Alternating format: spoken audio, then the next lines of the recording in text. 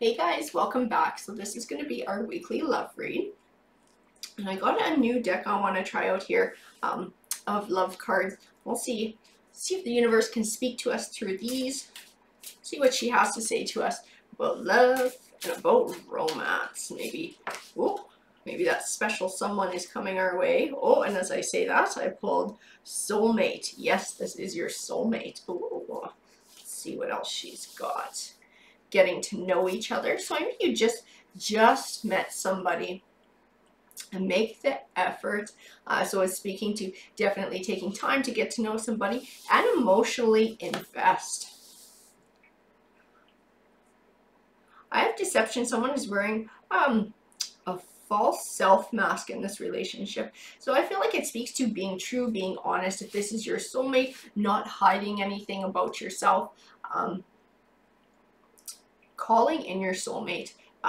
So definitely this is someone you've been looking for a while. I feel like it's someone you've been imagining, somebody you've been thinking about, and I feel like the universe has heard that and they've brought this person to you, and now it's time to get to know each other, to open up and to be honest. I mean, if this is your soulmate, might as well put the effort in, be honest, because this is somebody you're going to spend the rest of your life with anyways.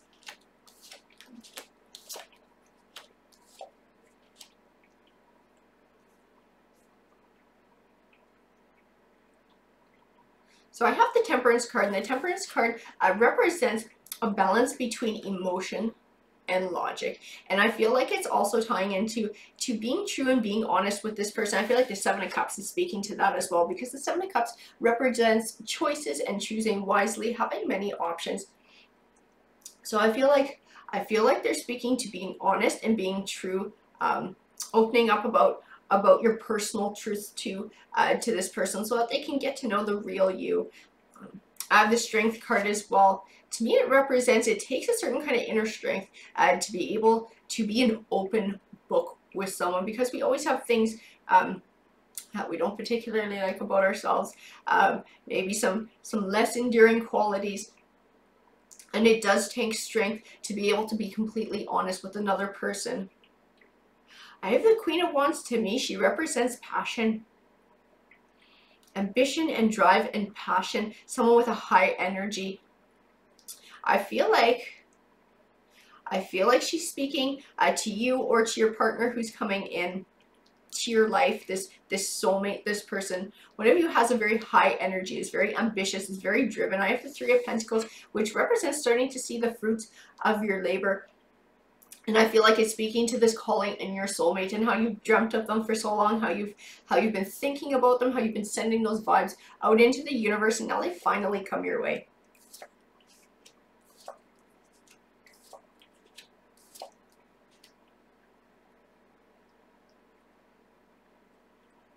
So I have the Four of Swords here, and the Four of Swords to me definitely ties into getting to know each other, taking the time, putting in the effort of getting to know somebody. I have the Six of Pentacles, which represents an even give and take. And I feel like it's also speaking to building this relationship from the ground up and being honest, that even give and take back and forth. I have the Chariot card, which represents positive movement forward, which I believe being honest and open is. And the Queen of Cups, and to me the Queen of Cups is very symbolic in this read of finding somebody who's emotionally understanding and emotionally fulfilling, somebody you can lean on, somebody you can trust. The Six of Wands represents triumph over challenges. So to me, it speaks of a success in this relationship that will come from over time, navigating different obstacles together.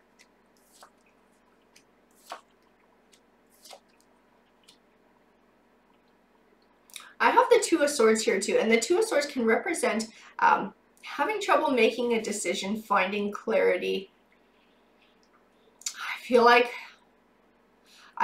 it's also tied into opening up to this person and telling them, I feel like there's something there in your life that you're nervous about letting them know, because you feel like it might scare them off. I feel like that's what the Two of Swords is speaking to. To me, the High Priestess represents trusting your intuition, that spiritual side of you, and trusting that by doing the right thing, you'll be rewarded from the universe with good things manifesting in your life, with positivity in this relationship. I do have the Two of Cups, which represents a relationship. I feel like it's talking about this new soulmate connection as well. Opening up to them, creating a deeper bond. The Page of Pentacles represents good news. So I feel like by being able to open up to this person, I feel like you're going to be pleasantly surprised by the response that you get. The Eight of Cups represents a bright new journey forward and leaving the past behind. So I feel like the thing that you're afraid of telling them and opening up to them about is something tied to your past.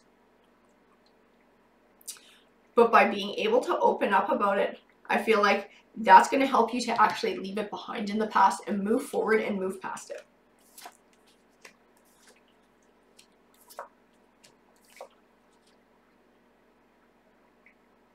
I have the Five of Wands, which represents an inner conflict. I feel like this is also speaking to this truth you're afraid of sharing. And the Four of Cups, which, I feel like by not opening up, it's actually going to cause you to emotionally withdraw from this person, or at least that's how they're going to perceive it. And it can be detrimental to the relationship, and it could hinder you guys building a solid foundation. I have the Empress card, and she represents nurturing and growth. I feel like it's important. This honesty is important for you guys to be able to grow this relationship. The Ace of Cups represents new beginnings, and Cups is all about emotions. So I feel like this is actually going to be healing for you, and being able to open up to this person and build a nice deep relationship with them. I feel like it's going to be setting the foundation for abundance in the home life.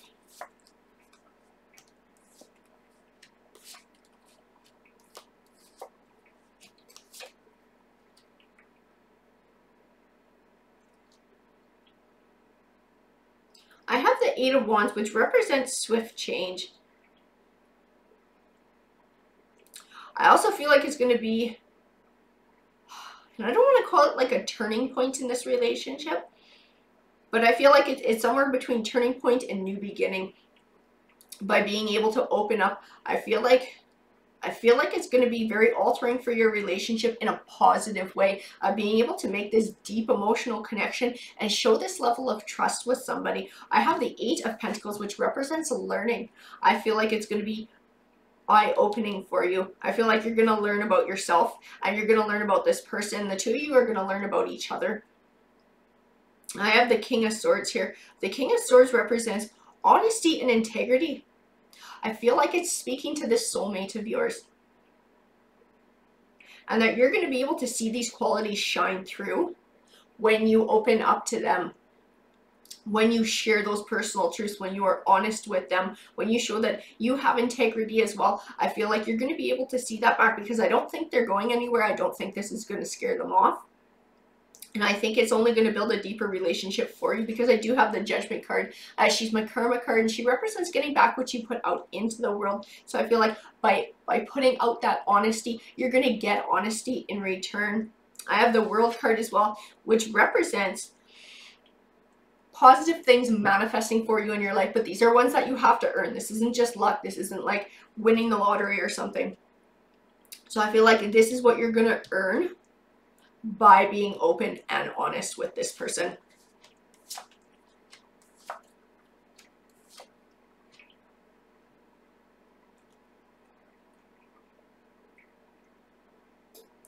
So I have the Hierophant here, and the Hierophant speaks of a higher level of learning to me. It speaks of an insight. It speaks of learning about each other. I feel like it's talking about this Eight of Pentacles. It's talking about this High Priestess card, this deeper understanding that the two of you are going to have for each other. I have the Knight of Pentacles. When he speaks to a person, the most important quality he speaks to is somebody who's steadfast and not going anywhere. And I think that's what we're talking about here. We're talking about soulmates that are meant to be together, and nobody's planning on going anywhere. So it makes the most sense to be an open book, so that you can really get to know each other deep down to the core and build that strong, long-lasting relationship. I have the King of Wands, which I feel echoes this Queen of Wands energy, as well as the King of Pentacles. And the King of Pentacles speaks of being giving and generous and caring. I feel like the two of you will very much complement each other. I'm going to pull just a few more cards. We'll do these guys here.